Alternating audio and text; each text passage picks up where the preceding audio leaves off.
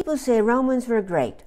The huge empire, the infrastructures, art, architecture, the Roman law. They left us with so many things. But the most amazing thing about them is the fact that they are still influencing our daily lives.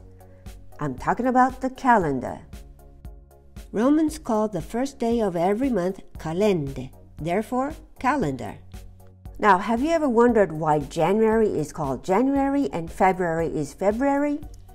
Well, you've guessed it, the Romans have given these names. Although in 1582 Pope Gregory XIII modified it by taking 10 days off to match the season, otherwise they would have had to celebrate Easter in the summer, basically we all are still using the same calendar created by Julius Caesar in year 46 BC. Caesar and his scholars, they decided a year should be 365 days and every 4 years we should have the leap year.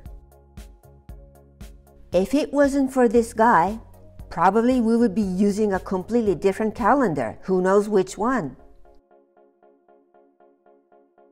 Legend says back in the 8th century BC, Romulus, the founder of Rome, already have invented a calendar, which was a lunar calendar, starting the year in March, and it had 10 months instead of 12.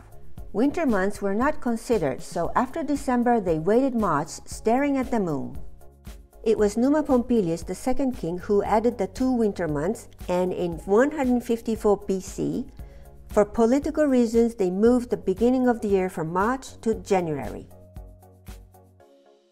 So here are the 12 months, in English here and in Italian here. January, in Italian, Gennaio, dedicated to Janus or Jano. He's an ancient god with 2 faces. In Latin, Janua is a door. So he's the god of passage, representing old and the new, the past and the present. February, Febbraio, dedicated to Febris, the goddess of healing and purification. They used to burn the fields with fire. By the way, the word fever derives from the name of this god. Fever and February have got the same origin. March, Marzo, dedicated to Mars, the god of war. Spring was also the beginning of the war season. April, Aprile, dedicated to Aphrodite, known also as Venus, the famous goddess of love.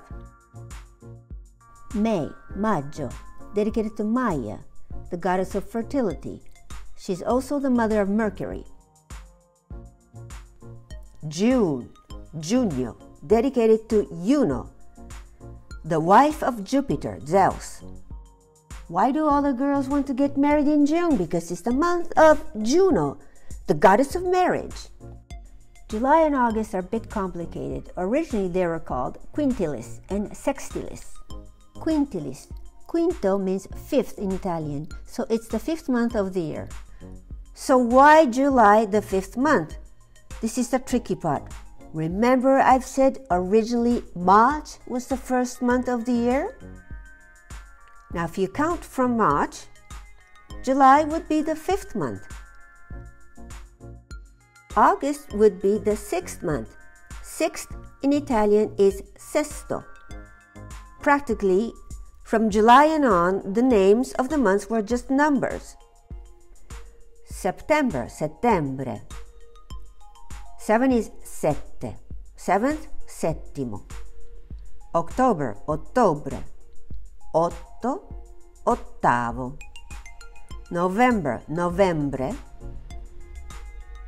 Number 9, 9th would be nono.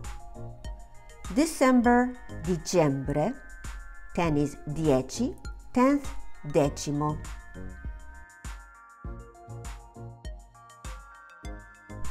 Now let's get back to July and August again. So where does the word July, luglio, come from? After the death of Julius Caesar in 44 BC, they named July Julius in his honor. He was born on July 12th. So August is August because Augustus was born in this month? No, he's born in September. August is the month when Augustus was elected for the first time as consul. So to honor his career, they named this month August. So there you go, the 12 months of the year. Now you know where the names come from. Every time you check your agenda, remember ancient Romans are right next to you. I'll be making many other videos, so if you want, please subscribe.